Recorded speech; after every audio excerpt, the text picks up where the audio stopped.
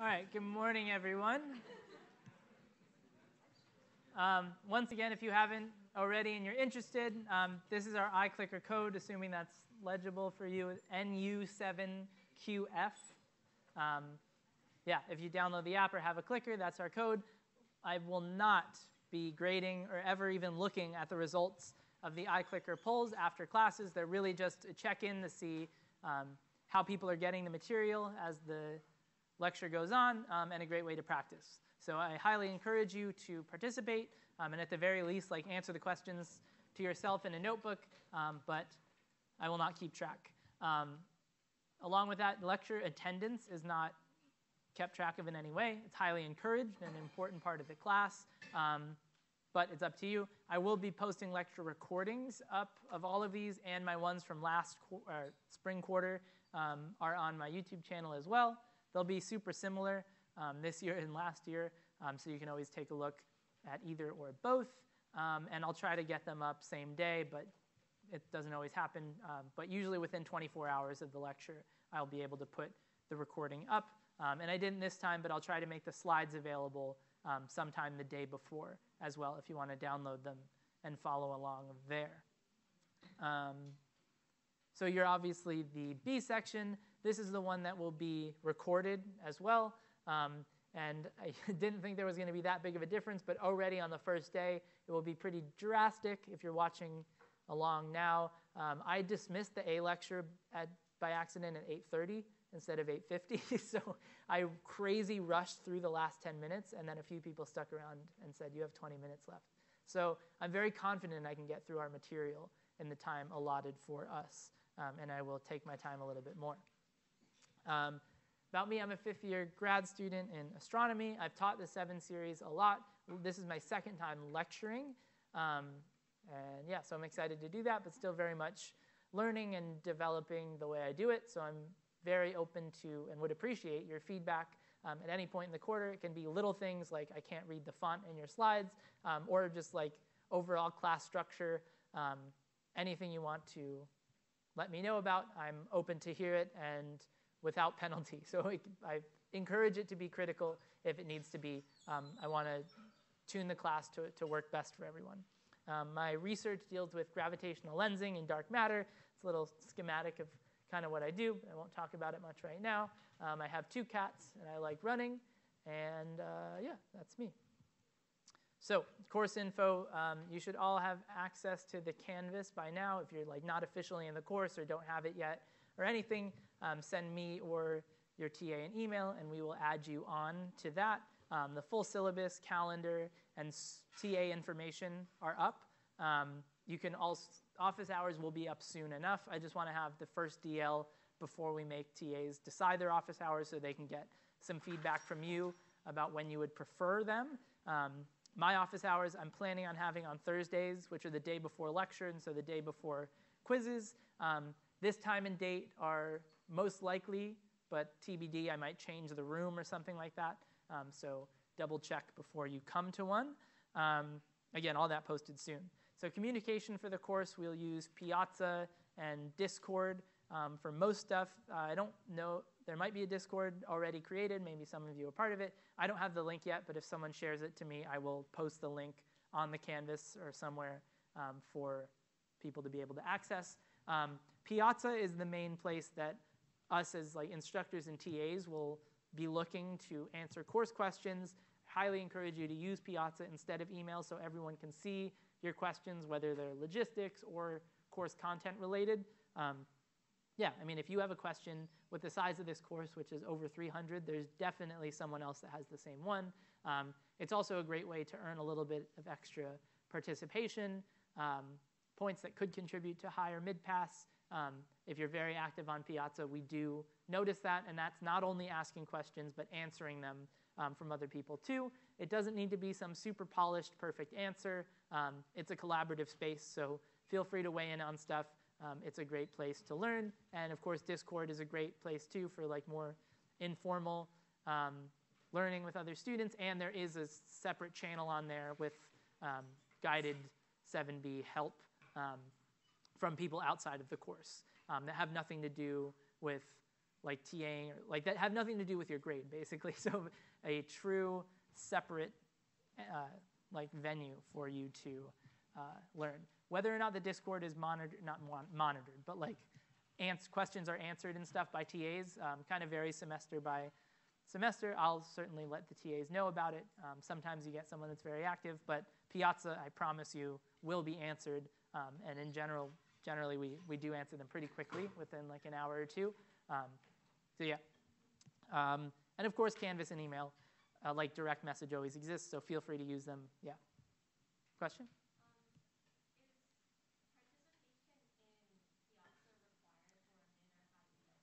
No, it's definitely not required. If you were, very active in DL and your TA feels you deserve it, it's not at all. It's just another way that you can participate.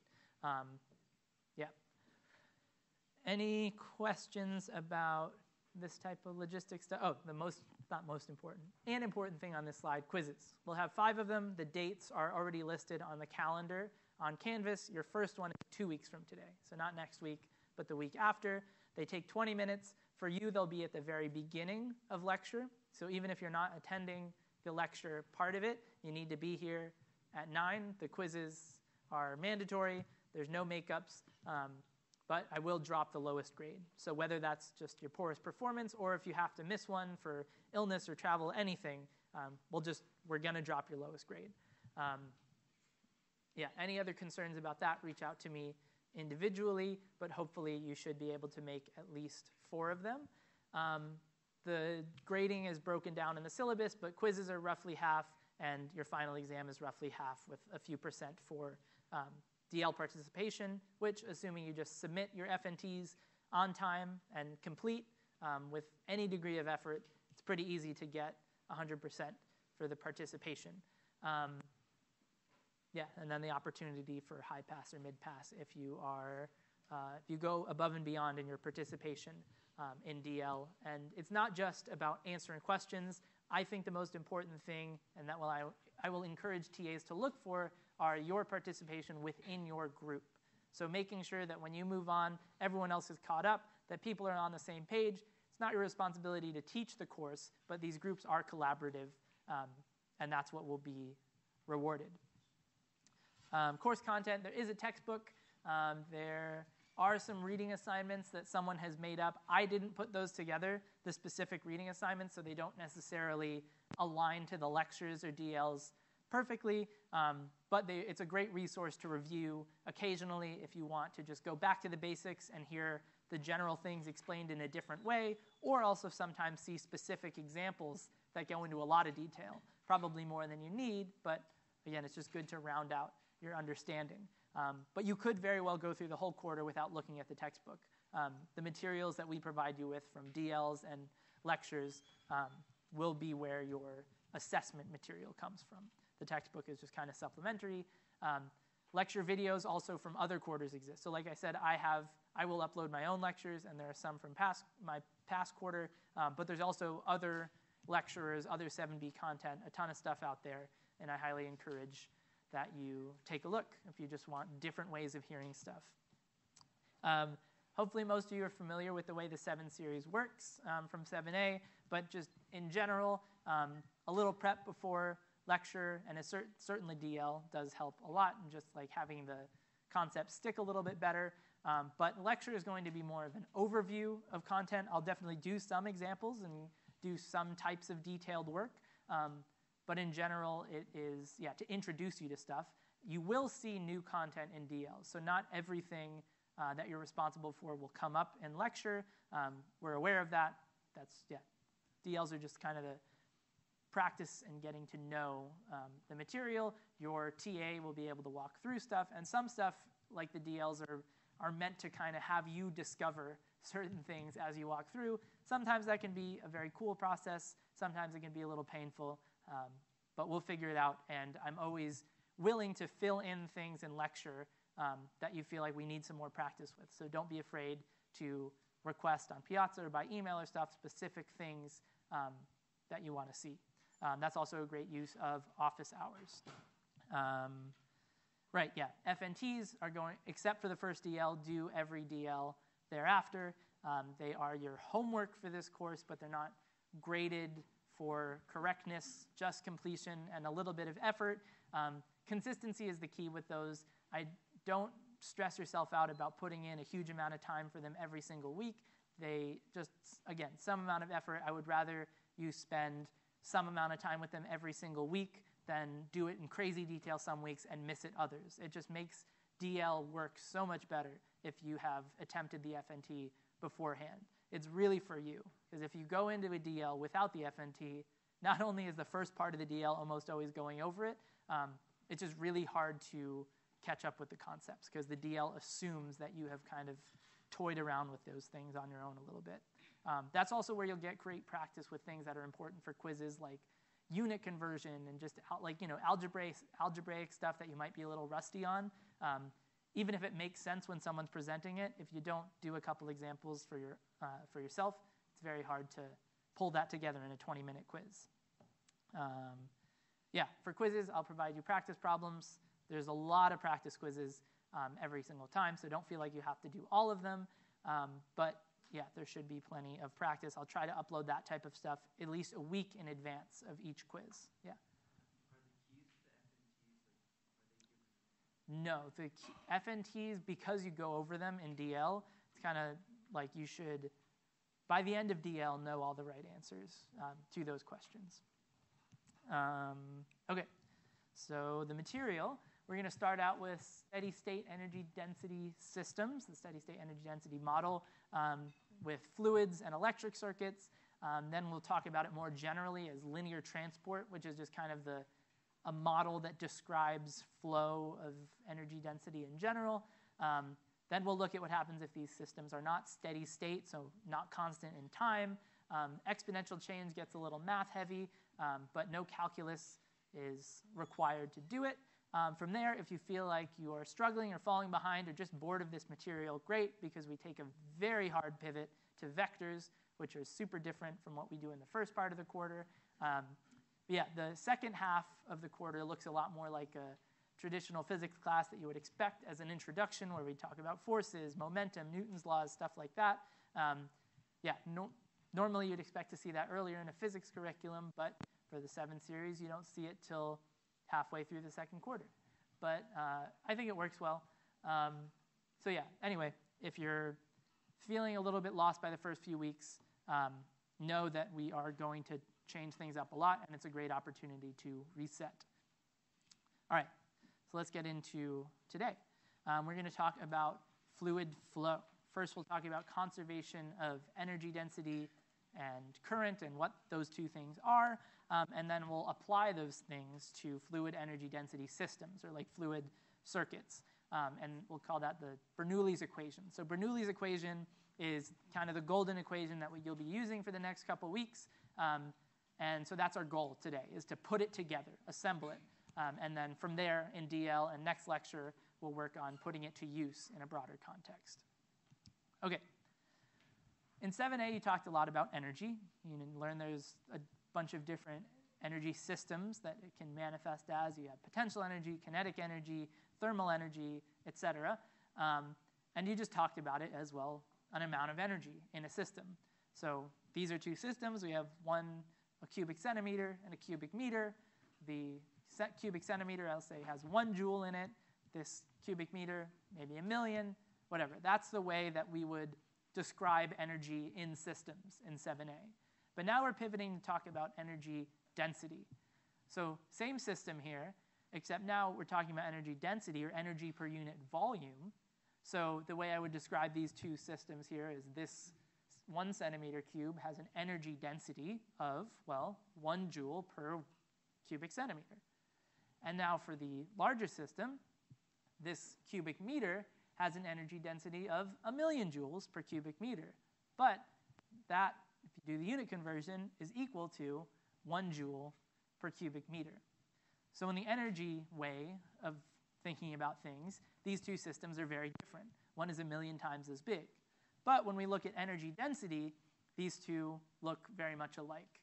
They both have the same amount of energy per unit volume. It's not as relevant that this one is a lot bigger. So we'll talk about why that helps in a little bit. The other key, so we have energy density and then conservation of both energy density and current. So let's talk about, we just introduced energy density. What do we mean by conservation of it? It means as fluid flows, so in this case, just imagine we have a pipe with fluid flowing through it from left to right. 10 joules per meter cubed is the energy density here.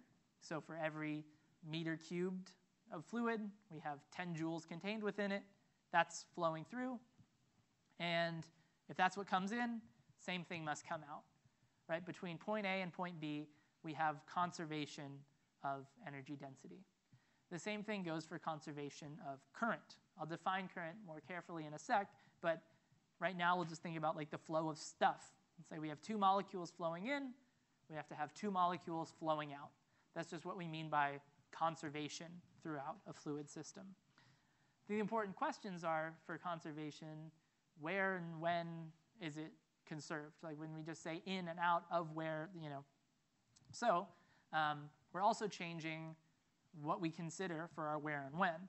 And 7a, we were considering for the most part our when. So it's a change, change is a change in time. So point A is a point in time, and point B is a point in time sometime later than that. So if we were talking about conservation of energy, in 7a we'd have 10 joules, after some amount of time, still have 10 joules, energy is conserved. Now, we're not only talking about energy density, we're talking about energy density changing in space. So from point A over here to point B over here. We don't care about the change in time anymore because we're going to assume that the behavior of systems is independent of time. Another word for that is steady state. So that's a big key word that you'll hear over the next few weeks, steady state, and it means that it's constant in time. The behavior of the system is unchanging. So our 7a way of thinking of things as what's the difference between the system at point A in time and point B is pretty boring because it doesn't change. Our changes in time are 0. However, as we move physically throughout a fluid circuit, what's the energy density at this point, this point, this point? That's what we're concerned with, because a circuit can have different energy density systems change in value all throughout it. But those changes are constant in time. So I'll give examples of that in a sec. But yeah, to sum it up now, we have our flow of energy density, our flow of fluid, or matter, and that is constant in time. So why? Why energy density and not energy? Well, like I said, we're concerned about the behavior of a system. We want to know how fluid circuits are working and what's happening within them. And let's take a look at this very simple example. We just have 2 pipes with water flowing through them, except one's a little bit longer than the other. Probably want to describe those 2 things the same way, because the behavior of the fluid flowing through them will be the same, right? If the same amount of water is flowing through at the same rate with the same pressure, all these different things we'll define soon, we don't really care that this one's longer. If we were concerned with the total energy, then this one on the bottom would have more energy contained within it. It's a longer pipe. It contains more fluid with more energy. It all has the same energy density. So if we have more volume of it, we have more energy. But we don't care about that. But these 2 would be described the same using energy density to talk about things, because we only care about, again, energy per unit volume. So the total volume is irrelevant. So that's why we use energy density. And then for changes in position, well, I already said, because there is no change in time. For now, we're looking at steady state systems where change from point A to point B in time will be 0. Okay, so what is current? Current, flow rate, both of those things are synonymous, and it means the amount of fluid per time. So just how much fluid is flowing through our circuit per unit time. So current and flow rate will be tossed around. Both of those words mean the same thing. Current is simpler. Flow rate is a little more demonstrative of what you're talking about. It's the rate of flow. So we can think about it as molecules. It's 2 molecules per second flowing through A, 2 molecules per second flowing out of B. So that's one way to think about it. We don't normally count fluid molecules, though. We normally think about current of fluid as volume, right? We think about milliliters, liters, whatever, cubic centimeters. So our units of current here are going to be volume per time. How much volume of fluid is flowing through each point in the circuit per unit time. And I say point, I just have like a vague A and B over here. The way I like to think about it as like through gates, like each cross section is like a gate. Like how much fluid is flowing through that cross section or gate per unit time, how much fluid is flowing through B. So I, current, that's the symbol for it, is volume per unit time. Steady state current means that that does not change. Yeah.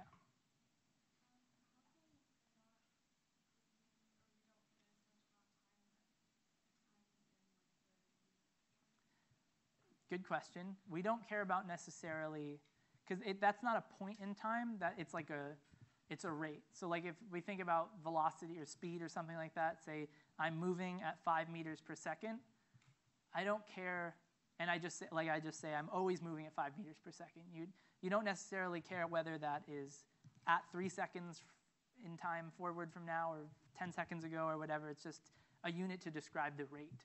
So that just means like if I was standing here with a if I could somehow count volume and I was standing here with a stopwatch and clocked 1 second and watched all the fluid flow through this gate, then the amount that flowed through would be 1 meter cubed. If it was 2 seconds, 2 meter cubed. So I guess time is kind of important in that there is flow. So the system is kind of, like there is movement in the system, fluid is flowing through it, but it's not dynamic in time in that the behavior is the same. So a snapshot here looks the same as a snapshot here, so on and so forth. Okay, so how do we calculate current? We said it's a volume per unit time. Yeah. Mm-hmm.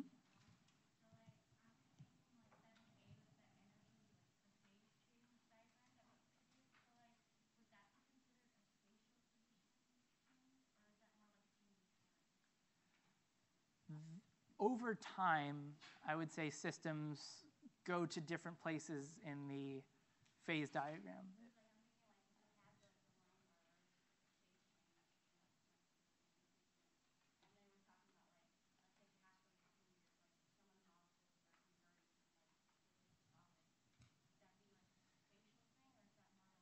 That would be a change in time, because you're saying like at time 0, it's all frozen. At time 2, half of it's frozen, half of it's liquid. At time 3, it's all melted, something like that. And the spatial element just stays the same. We just think of like the average through the box. Whereas in this case, when we're thinking about fluid flow through a circuit, again, yeah, the behavior is the same. We're just saying like, what is the speed of the flow here versus here? So we're looking at that change in position. That change is going to be constant through time, but it's, there is some change between this point and this point in space. So yeah, this will hopefully make a little more sense when we start doing examples with changes in between them.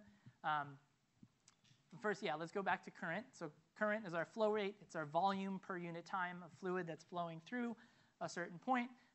So how do we calculate it? This little derivation you're not responsible for reproducing, just to kind of show you where it comes from.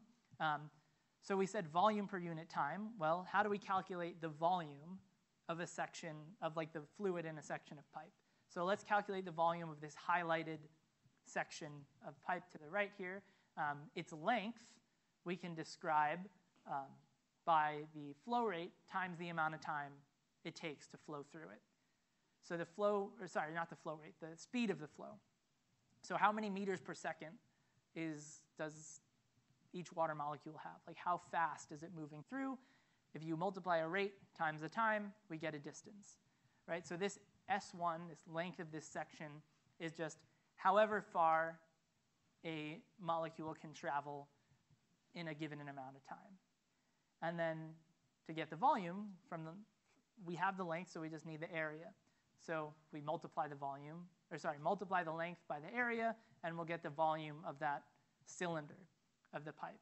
So if we multiply S1, or V1 times delta T, by A1, the area, we'll get the volume of that cylinder. So now we have the volume of fluid in this section, and that's equal to V1 times delta T times A1, so the speed of the flow times the change in time times the area, And then we want the volume per unit time. So we just take that volume and divide by unit time. The delta T cancels out. So maybe this helps solidify that of like why we're still talking about time, but it's not important. This delta T is going to cancel out. When we divide the volume, which is V delta T A, and then divide by delta T, it cancels. So current only depends on the area of the pipe, the cross-sectional area of the pipe, and the speed of the fluid flow through it. It doesn't depend on time at all. So let's just examine this a little bit. The key takeaway here is that I, current, is equal to AV, or area times speed of the fluid flow. So let's say we have two pipes. They both have fluid flowing through them with the same speed, but one is twice the cross-sectional area of the other. One is just a bigger pipe. Well, that pipe's going to have a higher flow rate. More volume of fluid is going to flow through it per unit time than the smaller one, because they're all moving, all the water is moving at the same speed, but there's just twice as much in any given cross-section as another. Take another two pipes. Now they have the same area, cross-sectional area, so the same size pipes, except the water in one is flowing twice as fast as the one in the other. Well, it's going to have twice the current, because twice the amount of water is flowing through any given point at any given time. So increasing area or increasing speed of the fluid both increase our current. So we said current is conserved. Well, within a steady state system, what does that mean? Well, it just means that whatever my current is at one point, that is the current at every other point as well. The reason being is just, well, if they weren't equal, that would mean I have more coming in than is coming out, or more coming out than was coming in. I would either need the pipe to leak, or I would need to be adding more water somewhere. I can't produce more fluid or get rid of it. So if I have 1 meter per second, or 1 meter cubed per second flowing through here, all of that is going to go up to the next section of pipe. There's nowhere else for it to go. So our flow rate, our current, has to be conserved. And what that means is that I1 equals I2 at any point in the circuit. So if I take 2 points, my current at one is going to be the same as my current at the other. Do you have a question?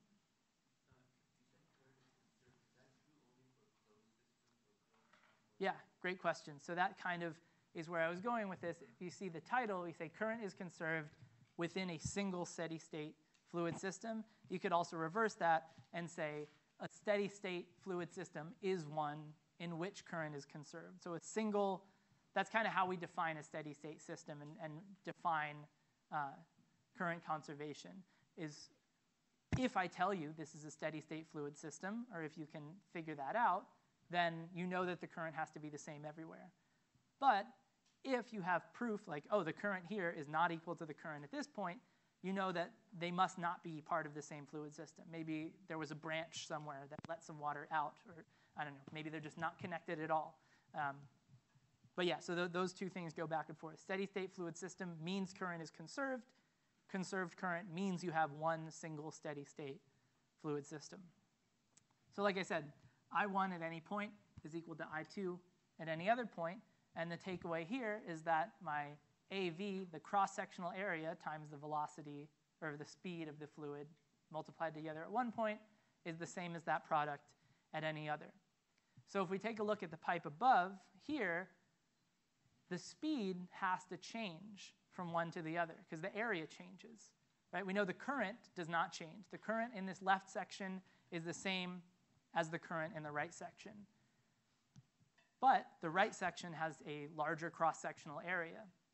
So if the product AV has to be the same, if A2 is greater, V2 has to be smaller in order for those two things to even out. We can think of that intuitively. Like if we think about like the water just has more space to spread out, so it doesn't have to hustle as much.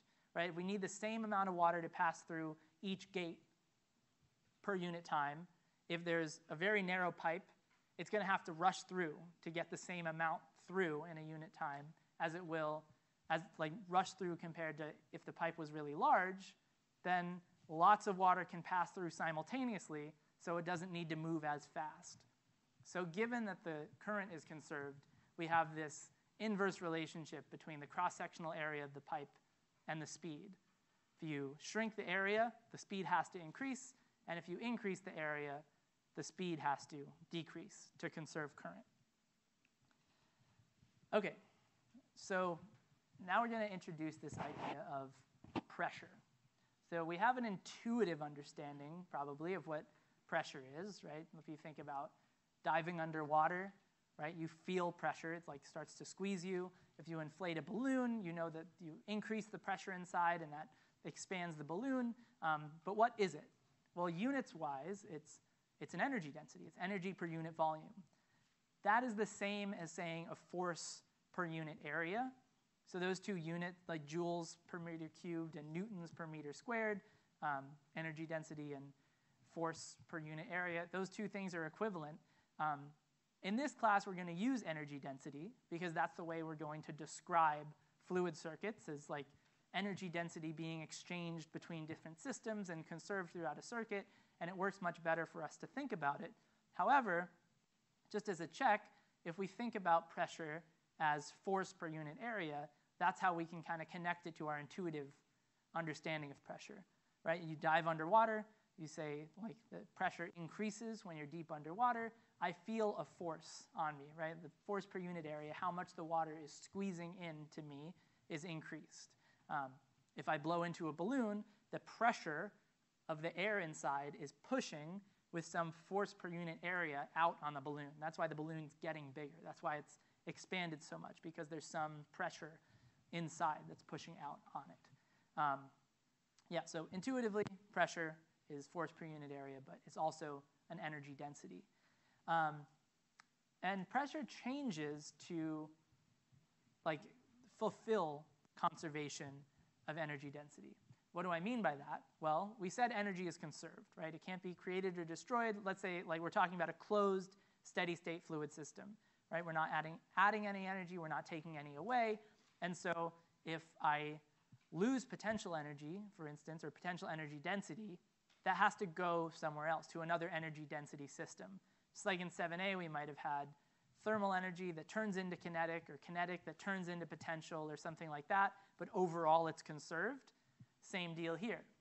Except now, we have pressure to account for this balance. So this equation down here, which is a piece of the Bernoulli equation that we're working toward, shows the balance between these changing energy density systems. We have our change in potential energy density and change in kinetic energy density. I'll define these a little more carefully in a sec, but for now you can just think of them as the equivalent of, well, I know potential and I know kinetic, so now it's just the density of those energies. And notice there's a delta in front of each one of these terms. So what this equation is saying is not that the pressure plus the potential energy density plus the kinetic energy all have to sum to zero. It's saying that the changes from one point to another in a circuit in a fluid circuit have to sum to zero, right? So if I increase one, another one has to decrease, and vice versa. The total has to stay the same, or the changes all have to balance out to zero. Potential and kinetic, we'll see we can just observe how those things change, and pressure just kind of fills in the blanks. So that's kind of a strange thought, but we'll see how it works in a sec. First, I'll walk you through what these what these energy density systems are, like how we define them. You remember from 7a, potential energy is just mgh, mass times the acceleration due to gravity times the height, right? The more mass something has, the more potential energy it has, the higher, the important piece, the higher above the ground. The higher this h, the more potential energy it has, right? If I let go, it turns into kinetic energy. The higher I let it go from, the faster it will end up falling, because it had more stored energy that's transferred to kinetic. Very similar idea.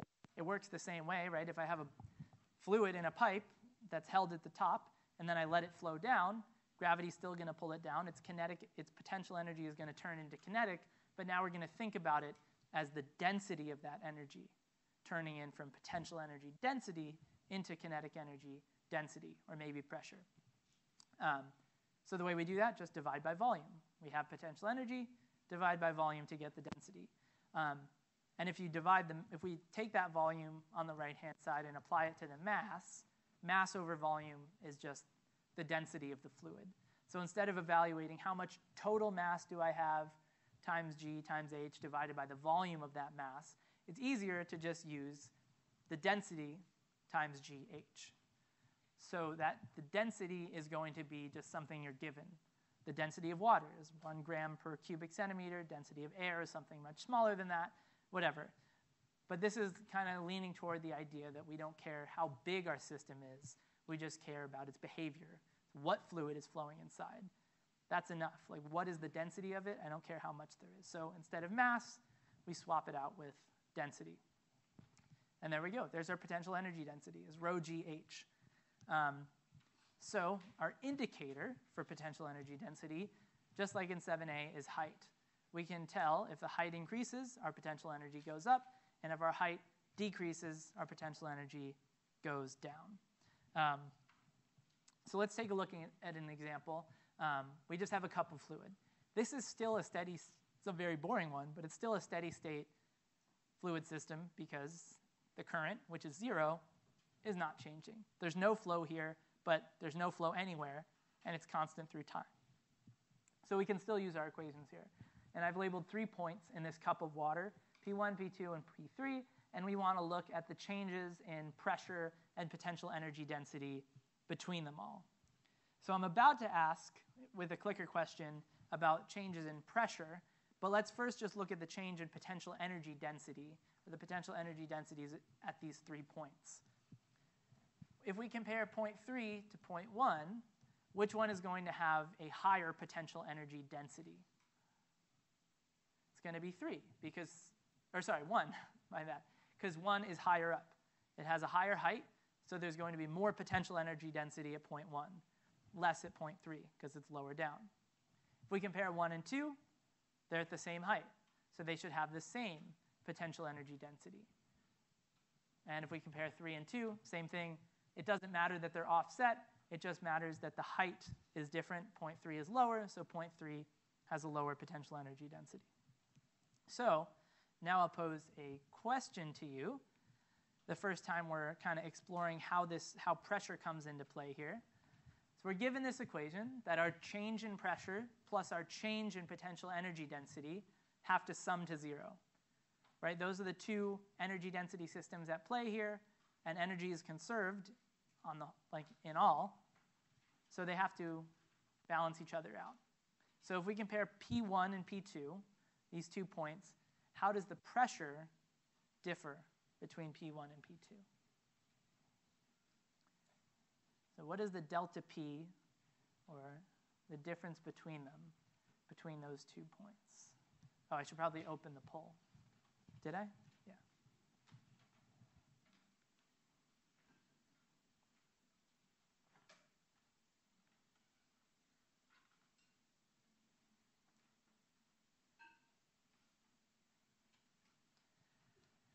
And again, with these, often I'll have to rush them or something if we need to save on time, but they don't matter at all. I don't look at who answers what. I don't even know if I can. But these are just for practice and for me to get an idea of how the class is doing. So I'm going to stop this one 5 more seconds. Okay, so overall we did really well. The answer is C, that the pressures are equal. Why? Like we said on the previous slide, P1 and P2 are at the same height, so they have the same potential energy density. And so if delta PE over volume, or rho G delta H, is 0, because delta H is 0, then our delta P, our change in pressure, also has to equal 0. So we get P1 equals P2.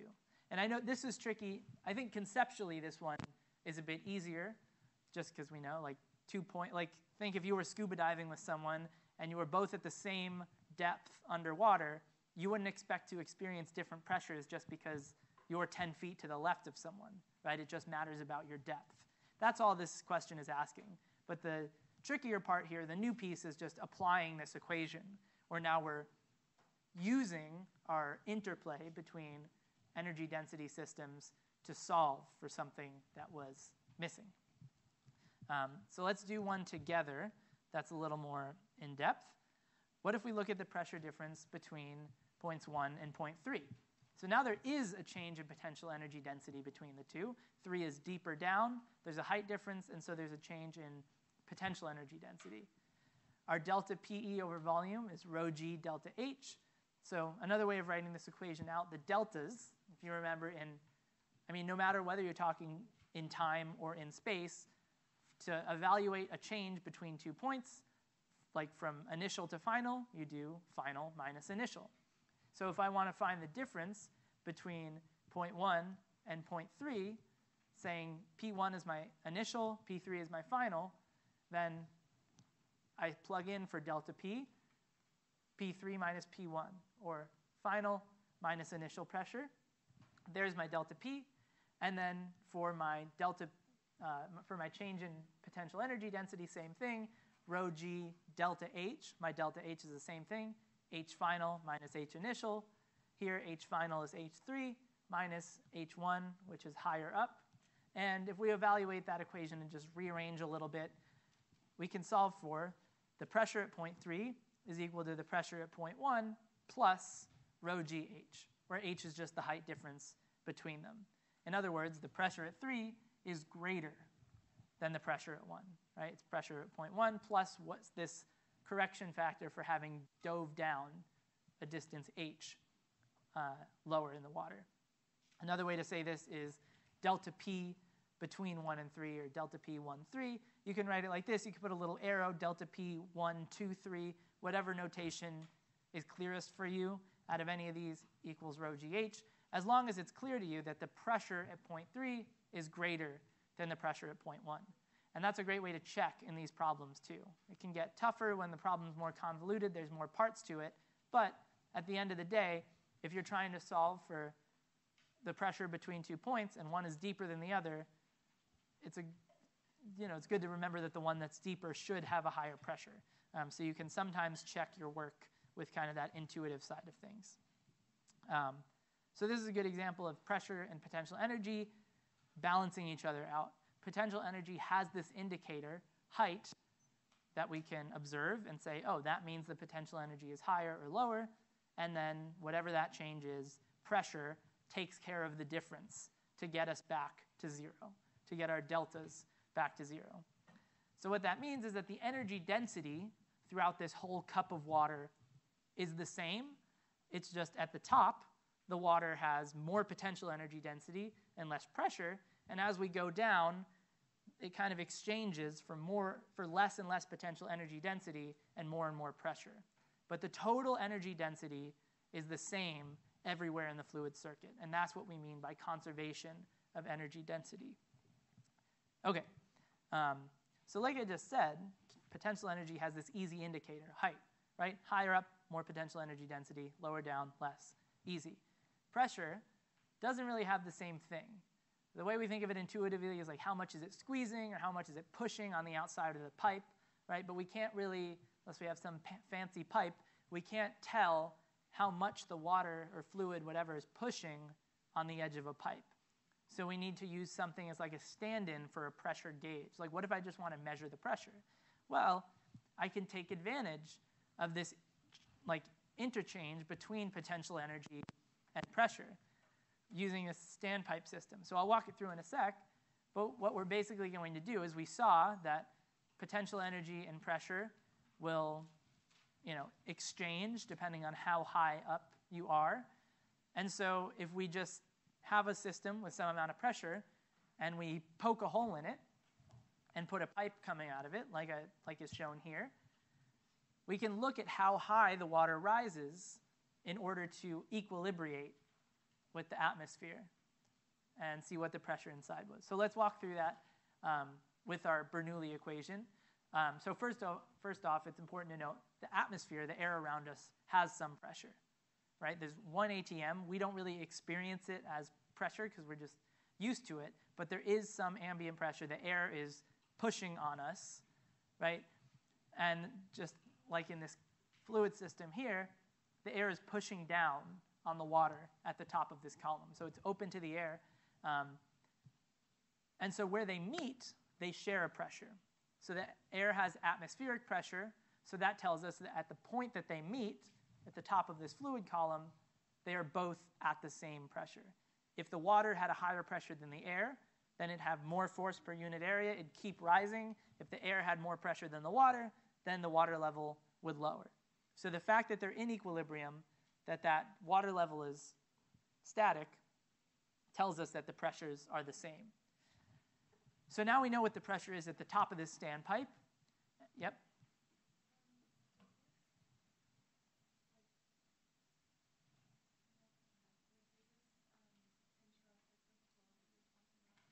Good question. So I'll address that in a sec. The short answer is no, but we'll talk about why in a sec. So now we know the pressure at the top is the atmospheric pressure. That's a number we know. It's, I don't know, 1 atm is a unit we use. Also pascals, which are the metric way of describing pressure. It's about 100,000 pascals to an atm. Those types of details you don't need to memorize. Those like unit conversions and stuff will be given to you, but it's good to practice using them on FNTs and stuff. Anyway, now that we have the pressure at the top, we know how to find a difference in pressure now due to a change in height, due to a change in potential energy density. So we can use that equation. Our change in pressure plus our change in potential energy density equals 0. Our change in pressure is going to be final minus initial. So let's say we want to dive down to P1, starting at P atm, so the top of the water level. So the delta here is from this point labeled P atm to point P1, where it meets the pipe down below. And so that's our change in pressure. We don't know what P1 is. That's what we want to know. What is the pressure in the pipe? We're trying to use this as a pressure gauge. And the change in potential energy density is then just going to be rho g h, or delta h. In this case, since my final is going to be P1, and my initial is going to be h at the top of the fluid column. And so that lets us solve that the pressure at point 1 is equal to atmospheric pressure plus rho gh. Same thing as, well, pretty similar to before, where we just have some pressure that's underwater, or under some fluid, is higher than it was at the surface, right? We dove down that tube, and now our pressure is higher. Why did we do that? Well, now we found the pressure at point 1. Just from knowing the height of the fluid in that column, we were able to tell what the pressure in this pipe down below was. That was our original goal, right? We have fluid flowing through it. How do we measure its pressure? What we did was we poked a hole. So now, since there's pressure, the water's pressurized, it's going to spray out. But instead of letting it spray, we just attach a pipe, see how high the water level rises, and that height is indicative of what the pressure is. The higher the pressure, we can see from our equation, the higher the pressure, the higher the height, right? The higher the height in the column gives us the higher pressure, which is intuitive, right? If you have a very pressurized pipe and you put a standpipe coming out of the top, the water's going to flow out really high to the top of it. And if there's barely any water pressure in the pipe, it might just dribble up a centimeter or so. So there's some key things here that we haven't talked about yet. One is there's multiple fluid systems here. So far we've just been talking about like one single steady state energy density system. Flow rate is constant everywhere. That's clearly not the case here because we have fluid flowing through this bottom pipe, but then just a stationary column of water at the top. When I first poke the hole and put the pipe on the top, yes, the water will be rising. That'll be dynamic, but we can look at that later on in the quarter. Right now, we just care about when things are in equilibrium. So once the water has come to its equilibrium state because of the atmospheric pressure, right? Otherwise, it would just keep rising and rising. But because the air is pushing back down on it, it's going to stop somewhere. Now we just have this static column of water sitting on top of the pipe. And so those are definitely separate fluid systems because they have different currents. Here I have some current, some flow rate, that's, I don't know, whatever it is, some amount of water flowing through per second, and up there it's 0. We also have a third fluid system you can consider the air, right? The air is in contact with the standpipe column. The standpipe column is in contact with the pipe below. And we just kind of use it as a way to see the difference in pressure between the air around it and the pipe. So this goes to answering your question, is does this interrupt the flow? Not once it comes to equilibrium, because now the pressure here is in equilibrium. We have this column of water that's pushing down on the water in the pipe just as hard as the rest of the edges of this pipe are. So at first, when we first poke the hole, water is going to flow up, and it's going to win. It's going to have a higher pressure than the air. But then once the water level gets high enough, the pressures here will be equal, and so this point will be like happy. The pressure from the fluid column above it and the pressure from the pipe below it are the same. And so there will be no more flow once the standpipe comes to equilibrium. And so it won't interrupt the flow at all. So a lot of concepts here. Like the math is just as simple as it was before, where it's just increase in potential energy, or decrease in potential energy density, increase in pressure. But in this slide, we've seen multiple fluid systems, identified them here. We've related them with our Bernoulli equation, or pieces of our Bernoulli equation. And we've identified like the idea of a pressure gauge, how to measure the pressure in a pipe with the potential energy density. Something you'll talk about this a little in DL, but this gives us a gauge pressure, not an absolute pressure. What that really just means is like we're measuring the pressure with respect to the atmosphere. So I could either say we have this much more pressure, this much more energy density than 1 atm, or I could say this is my absolute pressure, like if you just measured it from a vacuum. It's a bit, that's very specific, but it does come up in DL, so I just want to mention it. This is a gauge pressure. Easy way to remember it is, well, we're using a pressure gauge, so it gives us gauge pressure. Okay. Kinetic energy density. So now we have pressure, potential energy density, and we see how those two can exchange back and forth. Now, kinetic energy density works in a very similar way, except instead of looking at the height of the fluid in a fluid system, we're looking at the area of the pipe. Why the area and not the speed? Right? Normally we think of kinetic energy as related to the speed, right? The faster something's moving, the higher the kinetic energy. But we cannot just observe the speed of fluid in a pipe, right? Even if the pipe was clear, if I presented you all with a pipe of water, with water flowing through it, there's nothing you could do to like, okay, it's moving at 5 meters per second. You can't really do that. But what you can do is say what the cross-sectional area of the pipe is. And you can very easily see when that increases or decreases. And like we found out before, using our conservation of current, that is AV, or I, our current flow rate, is constant everywhere, A and V change proportionately to one another. When I increase the cross-sectional area of the pipe, the fluid slows down. When I decrease it, the fluid speeds up. So if I want to know the difference in the speed of the fluid between one point of the pipe and another, I just need to look at the difference of the area between those two. In this case, A and B have the same cross-sectional area, and so the speed of the fluid has to be the same at both. And so there would be no change in kinetic energy density between these two. But yeah, if the areas were different, which we'll see in a sec, the speed will be different. So area is our indicator for kinetic energy density, but when we use our equation for kinetic energy, so this should look pretty familiar to you, kinetic energy is normally 1/2 mv squared, right? But now we have 1/2 rho v squared, rho meaning density instead of mass. So same steps that we use to get from potential energy to potential energy density, just divide by volume.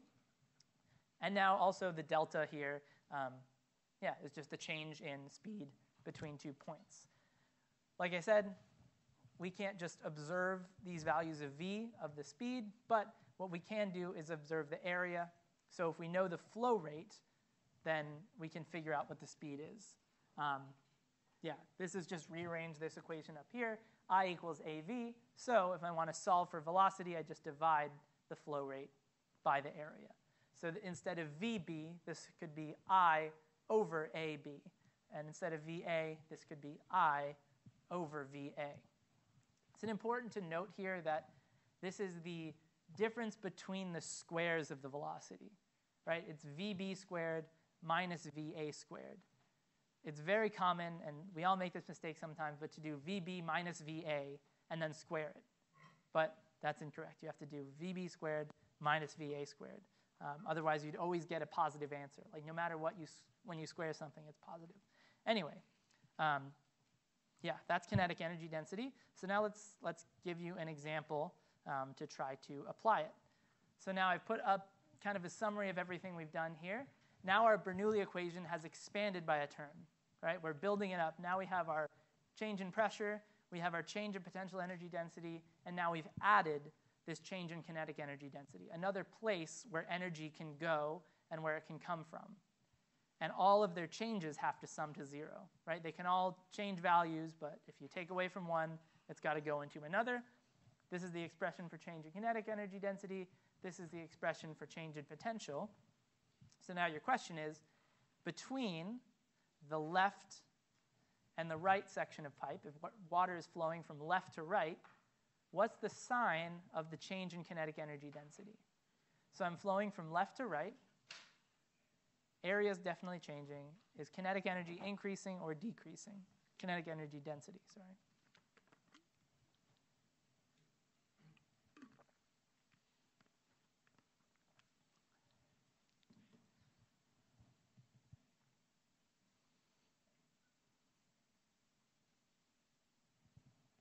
I'll give you 30 more seconds with this one.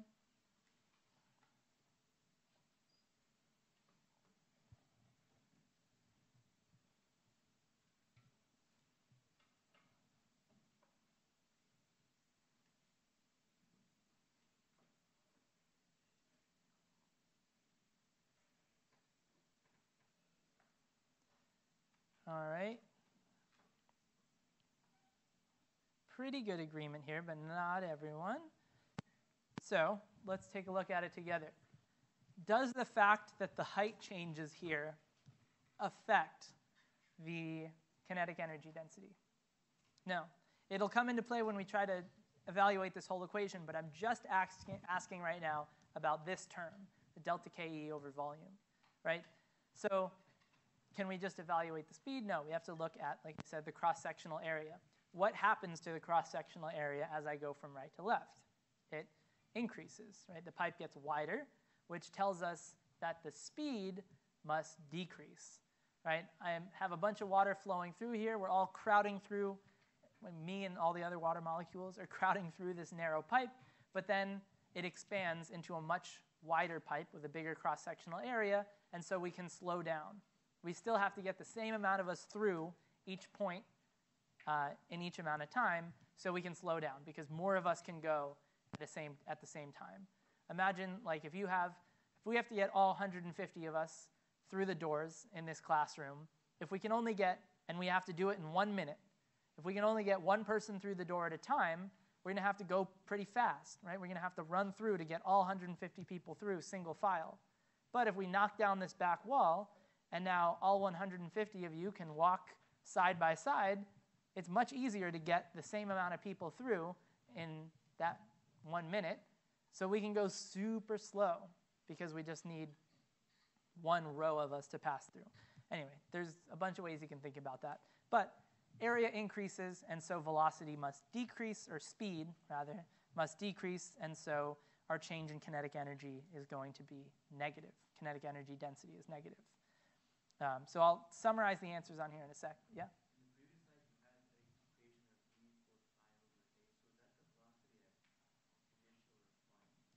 It depends. So it's a delta.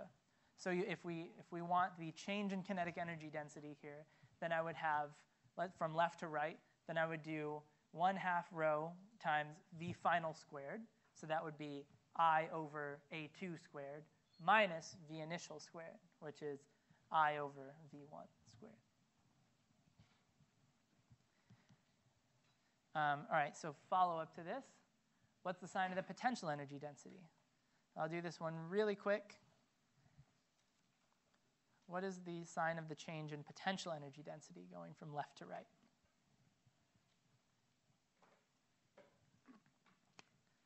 There's 15 more seconds with this one.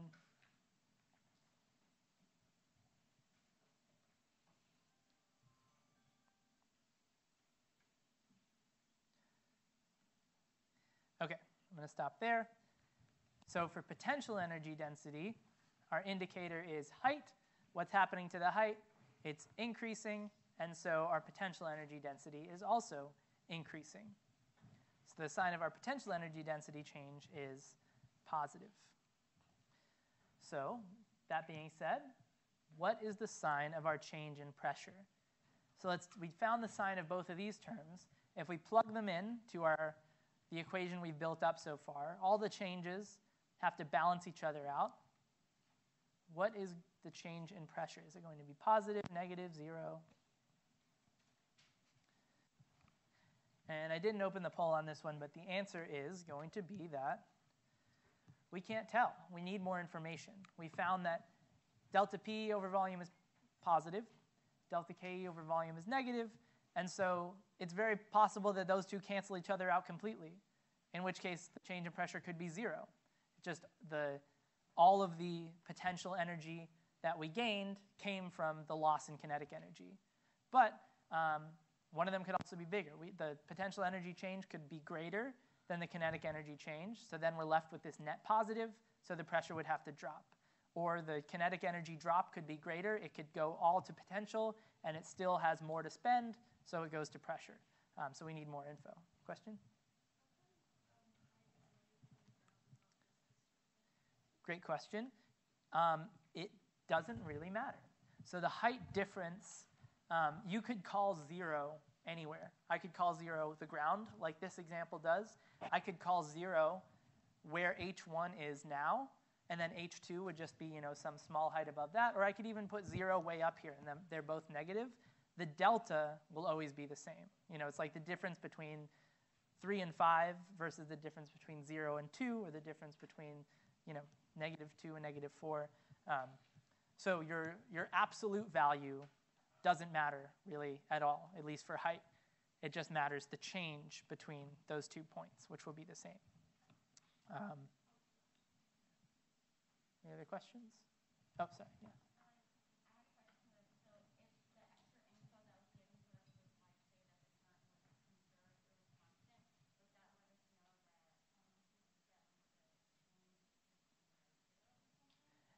Yes, if you get the information that this is one steady state fluid system, or if you get information that indicates that, then yes, you would know that this Bernoulli equation, or that the balance, like delta P plus delta PE plus delta KE sum to 0, is true. So this is true for any steady state, any single steady state fluid system. I say single because there will be examples where like the one with the standpipe, you do have 2 separate fluid systems. So I couldn't just apply this equation to one point in that bottom pipe and one point in the standpipe because they're not part of the same system. I have to evaluate it where they meet. Okay, so looking at this equation, we have the different types of energy that can be transferred between them, like the different energy density systems that can transfer energy density between them, but they all the total stays constant throughout the circuit. So that's kind of like in 7a, we talked about like closed systems. Energy is conserved within closed systems, right? The energy is not coming from anywhere, energy is not going anywhere. But what if we open up the system in a way? So we don't really use that terminology in this course as much, but there are ways that we can introduce energy to the circuit or dissipate it. So let's first talk about dissipation. So I'll introduce it as just another energy density system. We can have potential, we can have kinetic, we can also have thermal, right? And the way that happens in these is if there's just resistance in the pipe. So instead of like an ideal slick pipe that doesn't drag on the fluid at all, if we send fluid through a real pipe, there's going to be some amount of resistance, and it's going to cause the fluid in the pipe to heat up a little bit. So one way we can think about that is by introducing this thermal energy density term.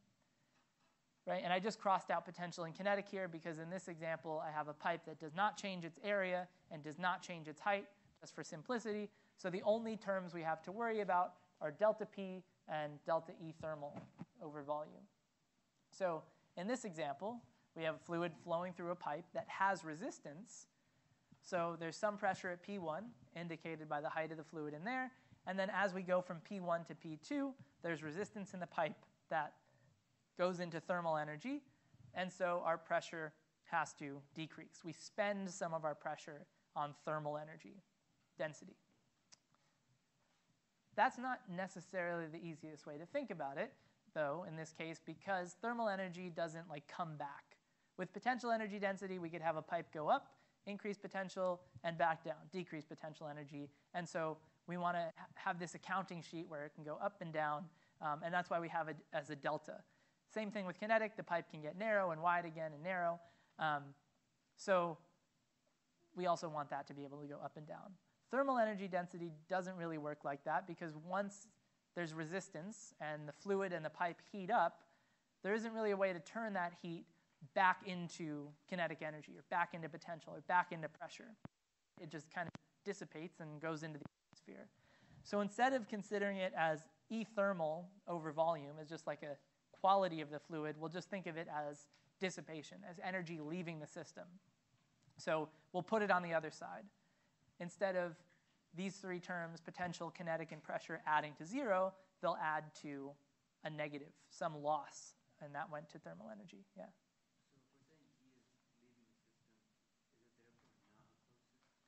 Yeah, so that's we don't really worry about calling it a closed system or not, because our equation is now taking it into account. But yeah, that's exactly what it is. It's not a closed system because the heat can leave it. Okay, so E thermal, the way we calculate it is just the current times R, which is the value of resistance. In a few weeks, we'll dive a little bit deeper into that, what increases resistance, what decreases it. But for now, it'll just be given as a value. Like, this is the resistance, multiply it by the current, and that's how much energy density I will have lost to thermal energy. And so, like I said, it's easier to think of it as a loss rather than just a change in energy density system. So if we move that IR to the other side, where it used to be 0, now we have a minus IR. So now delta P, in this case there's no change in potential or kinetic, the change in pressure is just equal to this loss to thermal energy, the dissipation from the resistance of the pipe. Just like we can, yep. Yeah, that's exactly what it is, yeah. Just like we can lose energy or dissipate it into thermal, we can also add it in with a pump. Pumps are the easiest, well, conceptually they can be the toughest piece of a circuit, but mathematically they're the easiest because it's just a number that it's given to you. How much energy density is this pump adding to the circuit? And that's it. I just tell you how much energy the pump adds, energy density the pump adds. And just like E thermal, we turned into a subtraction, a dissipation of energy. E pump is just the opposite. It increases. So now instead of all these energy density systems having to add up to 0, or the changes in each of them, having to add up to 0, now all the changes can add up to a positive number if a pump introduces more energy. So we still have this overall idea of conservation of energy. It can't be created or destroyed, but if the system's not closed, we can leak it out into thermal or introduce it from a pump that's getting it from a wall outlet or something like that. So the energy is coming from somewhere. Yeah.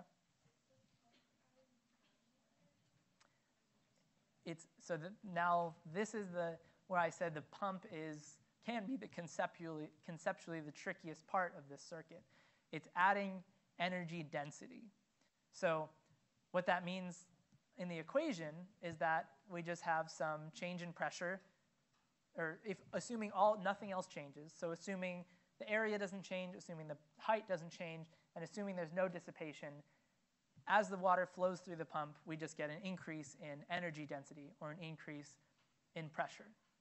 And so if we put standpipes to the left and right of this pump here, you'd see some pressure on the left, and then once it went through the pump, the one on the right would be higher because we'd have a higher pressure. The pump introduced that energy density. So so this is where the tricky part comes in. It does not increase the flow rate, the current. It does not increase the speed of the fluid flow either. It doesn't increase potential. It doesn't increase kinetic. It only increases energy density. So it's kind of an abstract way to think about it. But I mean, yeah, I mean, like in this example here, we know our indicator for kinetic energy density is area, cross-sectional area of the pipe, which clearly does not change here, right? The cross-sectional area here is the same as the cross-sectional area there. So, but there is an increase in energy density from the pump. That the area doesn't change tells us that the kinetic energy density doesn't change. So the pump does not change its kinetic energy density. It doesn't change the speed of the fluid flowing through the pipe. It just adds energy to those molecules.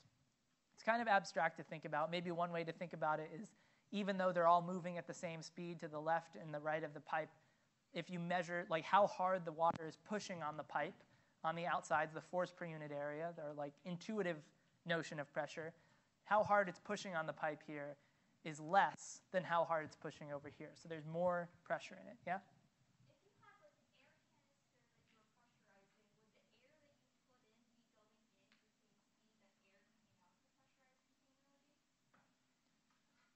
Like, oh, I see what you're saying. So like when I was filling it and then once I stop that and once I spray it out, that is,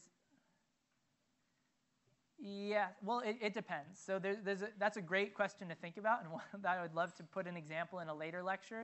The confusing or the confounding parts there are it depends on the pressure of the pump that you're using to fill it related to the air around it that you're emptying it out. So like the reservoir that you're emptying it is different.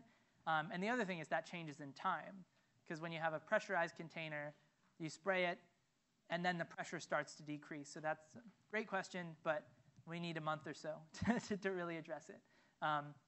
Anyway, back to this example. So yeah, like for now, it is a little abstract. I think the best way to think about it is just like keep it that way, and don't work so hard to try to assign like how do I think about energy density, how do I think about pressure.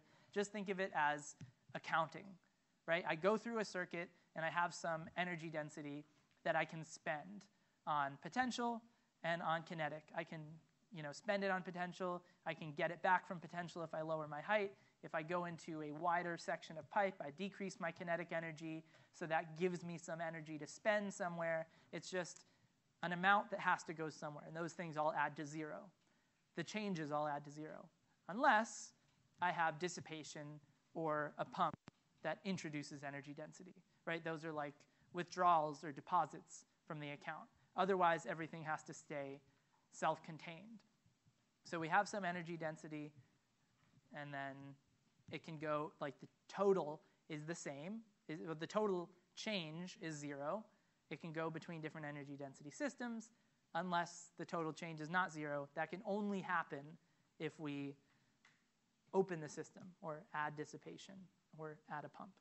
So there's a lot on this slide, but this is going to help us. Like this is everything put together. I mean, this is it. This is the Bernoulli equation that we will be using for the next few weeks in all its glory, every single term. On the left-hand side, we have, like I said, this is the accounting. This is the internal balance, the energy density that the fluid in the system has. It has some pressure, some potential energy density, and some kinetic energy density. If I take any 2 points in a single steady-state fluid system, the change in those things has to balance out. If I increase potential and kinetic, my pressure will go down. And, we saw how those things will affect each other. Potential and kinetic both have indicators that tell us whether or not they're increasing or decreasing. We have the height for the potential and the cross-sectional area for the kinetic. And then pressure just kind of fills in the blanks, right? We look at those indicators to see whether these two terms are going up and down, and then pressure will do whatever it takes to get that sum of changes to equal zero. But then on the other side, I was saying they all need to add to zero. That's true, unless some more is introduced by a pump, in which case all those changes need to add up to just the net introduced by the pump, or if there's dissipation, in which case all those changes will add up to some negative value, which is just the amount of dissipation, and then all those things can occur together. I could have a pump that adds just as much energy density as the thermal energy dissipation takes away, right? Maybe I have some pipe with resistance, but I don't want to lose any energy density from the system. I want to keep it constant, so I'll put a pump to make up for it. and then I can keep this total of change in pressure, change in potential, and change in kinetic to be constant throughout the circuit. So it'll take a bunch of examples, and you'll get plenty in DLs and FNTs to explore this. Oftentimes when you're using this equation, well, most times, you will not have all of these terms. Usually you'll have, be able to cross them out, right? If my pipe is completely horizontal, my delta PE is going to be 0. There's no change in height. If there's no pump, there's no E pump over volume, right? So usually it's just a few of these things that are differing between two different points. Now, applying this is like the whole challenge. I mean, once we have this equation and understand what each pieces are, it's very important to define what it's describing. And those pieces are between 2 points in space, right? So the deltas in this equation signify that we always need to define, when we're writing this equation, what is our start point and what is our end point. Then my delta P will be P final minus P initial. My delta PE over volume will be potential energy density final minus potential energy density initial, so on and so forth. So we need endpoints. The other thing, contrary to that, on the right-hand side of the equation, a pump and resistance aren't things that we evaluate at endpoints, right? I have point A, point B. They each have these values of pressure, potential energy density, and kinetic energy density, but there's not like a pump at A and then a pump at B and we find the difference. The pump is somewhere in between. Same thing with the resistance. There isn't some delta that we calculate between A and B. We just introduce these terms if there is a pump or resistance or both between our start and our endpoints, and only then. And those two, you could think of the indicators as just like whether or not they're there. Does the problem say there's a pump? Does the problem say there is resistance? Does it say there's none? That's your indicator, just whether it's there. Also, if those two things, the resistance and the pump, are not between your two endpoints, then they don't matter. We only care with our deltas about those 2 points, and with the non-delta quantities, we only care about what's in between them. So if I have point A and point B here, the way I've drawn it, the pump and the resistance are between them. So it does matter. If there's a pump, then there's going to be some net increase in energy density. If there's resistance, then the opposite. But if I took that pump and resistance and put it to the left of A, and I'm still calculating the change between A and B, then they won't be in the equation. Then there cannot be any net energy density change between A and B, because the pump and the resistance don't occur in between them. Yeah, sure, if we were calculating between some other point way to the left and A, and those occurred between it, then we would factor them in. But you only take the pumps and resistances that are between the 2 points that you're determining. So it's super important when you're evaluating, and it makes it easier too, if you're strict with this, that the only things you have to care about are the values at your 2 endpoints and what happens in between them. No matter how convoluted the rest of the circuit is, just those 2 points.